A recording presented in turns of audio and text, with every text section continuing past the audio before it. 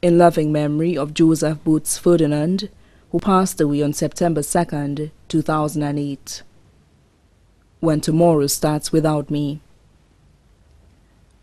When tomorrow starts without me, and I'm not there to see, if the sun should rise and find your eyes all filled with tears for me, I wish so much you wouldn't cry the way you did today, while thinking of the many things we didn't get to see.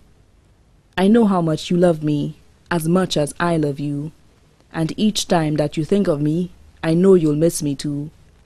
But when tomorrow starts without me, please try to understand that an angel came and called my name and took me by the hand and said, my place was ready in heaven far above, and that I'd have to leave behind all those things I dearly love. But as I turned to walk away, a tear fell from my eye. For all my life, I'd always thought I didn't want to die. I had so much to live for, so much yet to do. It seemed almost impossible that I was leaving you. I thought of all the yesterdays, the good ones and the bad. I thought of all the love we shared and all the fun we had. If I could relive yesterday, just even for a while, I'd say goodbye and kiss you and maybe see you smile. But then I fully realized that could never be, for emptiness and memories would take the place of me. And when I thought of worldly things I might miss come tomorrow, I thought of you, and when I did, my heart was filled with sorrow. But when I walked through heaven's gates, I felt so much at home.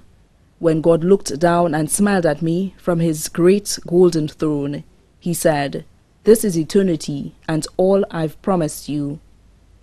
Today your life on earth is past, and here it starts anew. I promise no tomorrow, but today will always last. And since each day is the same day, there is no longing for the past. But you have been so faithful, so trusting, and so true. Though there were times you did some things you know you shouldn't do. But you have been forgiven, and now at last you're free. So won't you take my hand now and share my life with me? So when tomorrow starts without me, don't think we're far apart, for every time you think of me, I'm right here in your heart. Words provided by the family.